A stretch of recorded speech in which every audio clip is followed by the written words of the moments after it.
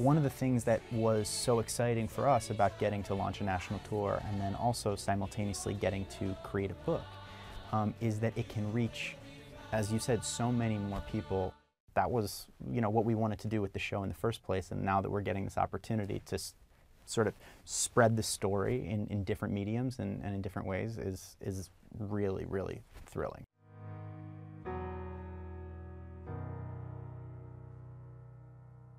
Have you ever felt like nobody was there?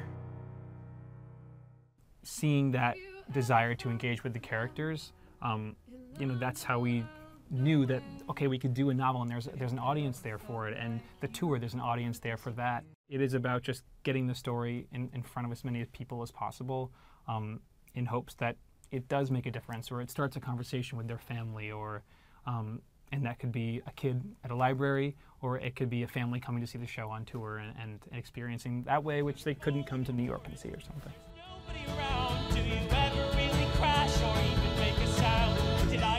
There are definitely shows that I feel like, for me, I needed as a kid, I remember a Rent poster on my English teacher's wall, and just seeing LGBT representation for the first time when I was an awkward 8th grader. I was like, oh my God, there's someone who's like me on a wall, and I can talk about that. And getting to hear that response from other people is fantastic.